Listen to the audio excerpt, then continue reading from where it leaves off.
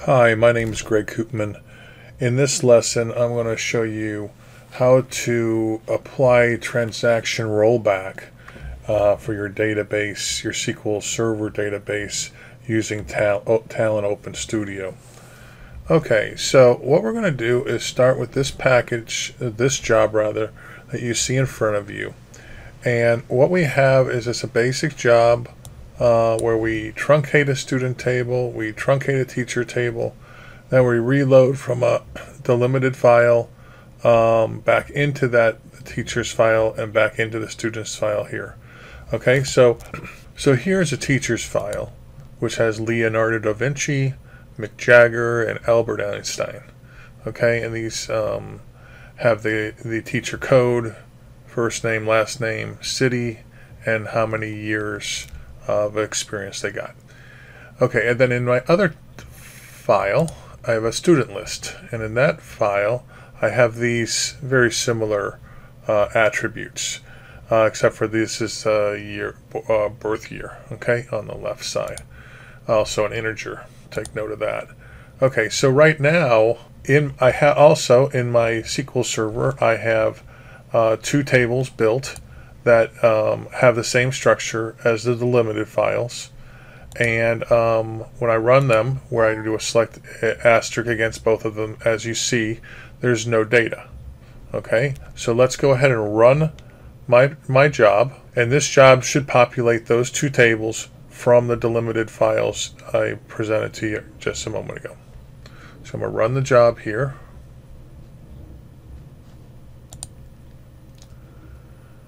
It runs, and as you see, 3 rows were pushed into the teacher's table, 5 rows were pushed into the student's table. Let's go over and see if it worked. I'm going to run my query here, execute, and sure enough, they all came in fine. Okay, so now let's say, for example, this process, these students and teachers are all made up of a big ETL job, and that they're the first things that are populated every week this job runs. And and basically whenever someone they might add new people to the teacher's list delimited file, or new people to the students list. Okay, very simple. So let's say then that they go ahead and add some new people to the students list. So as you see, I've added 5 more students to the students list in this file. Okay, but let's say that one of these students has for their birth date, for example, Janice Chaplin, we had an A in front, or an exclamation mark, instead of a numeric digit, and that's going to cause an error when this goes to push this into the students table. So let's see what happens then. So now I'm going to run it again,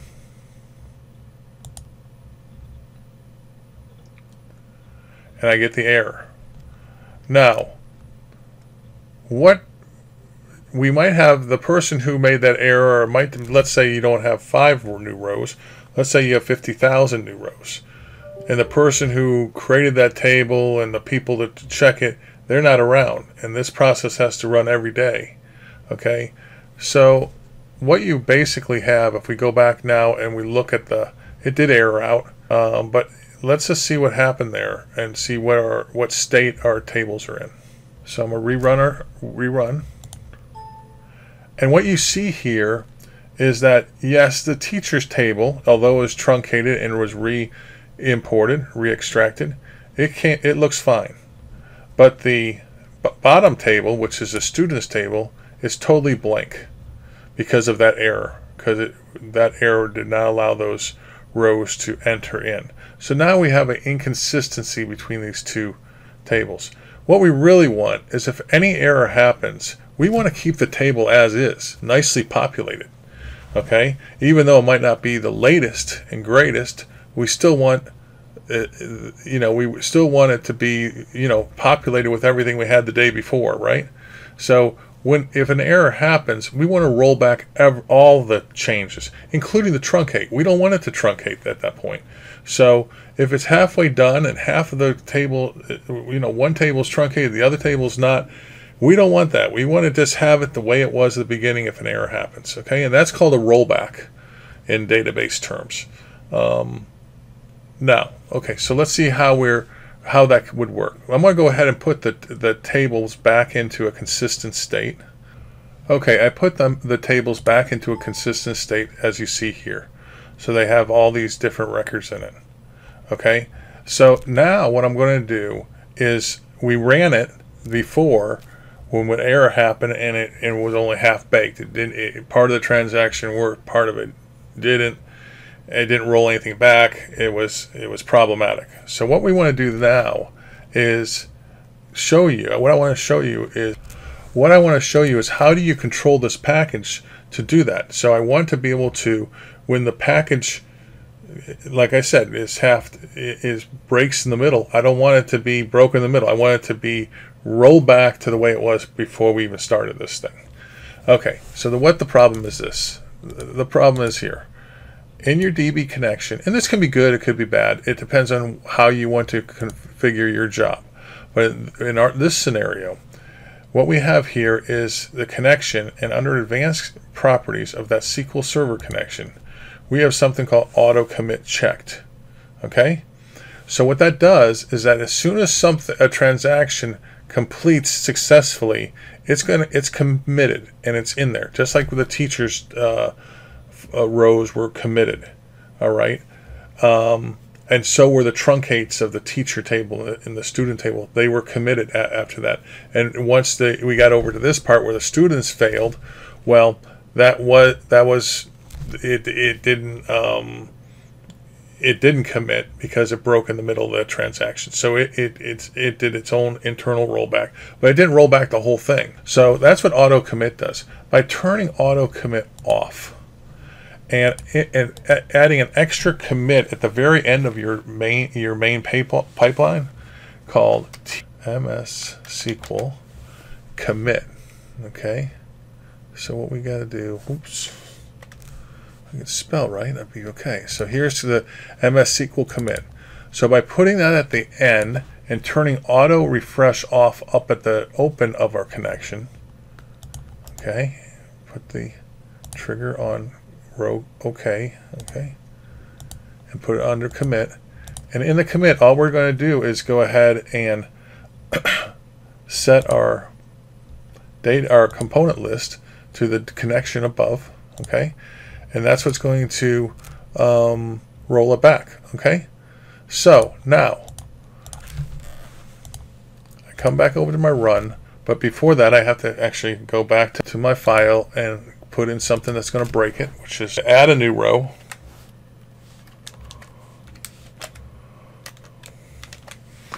And I'm going to call this one, okay, Florida. And we're going to call this Jake Moran. And we're going to give him M41. Okay? But we're going to misspell the date of birth by putting an A. And now I'm going to save it. So what we really want when it fails, we still want to get our stuff back, even though we truncated the beginning of this thing, of this package. We want it to roll completely back, the truncates and the inserts and everything, to where it was prior to this state, which is like this. So there'll be 10 records still. So let's go ahead. So now when I go back to this package, we have turned off the advanced settings here. Yeah, we have turned off the advanced settings for auto commit, and instead we put the commit at the end. So if it fails prior to that, the job's going to die, and we're going to get an error message, and then it's never going to hit the commit. So since this is an auto commit, none of these things will be committed, and the connection will close, and you'll be back exactly the way we were. Okay, so let's run this. Basic run. Okay, the error is generated. It sends us the email up here And what we'll see, okay, and the job's over. So now we go back to SQL Server, and the question is, are we going to be in inconsistent state? Well,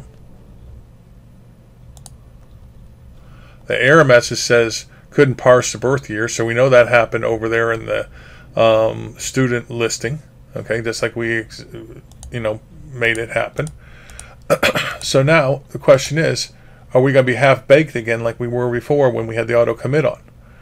And what we wanted to do is come back exactly the way before the error came up. So we're going to execute this, and lo and behold, we have all the records exactly the same way. We don't have the 11th record because that was errored, but this is all there because it was never committed. So this is exactly the way it was before we started the transaction, before we started the job. There is one thing I want to emphasize, is basically there is no rollback per se. There's not a rollback component. There's no rollback settings that I see anywhere in the job.